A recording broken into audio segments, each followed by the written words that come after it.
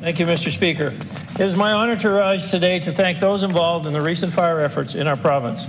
Last week was a stressful one for the many people impacted by the wildfires, especially near St. Andrews.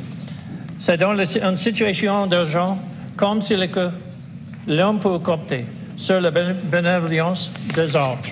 Mr. Speaker, by their very nature, New Brunswickers go above and beyond to help when someone is in need, and last week was no exception.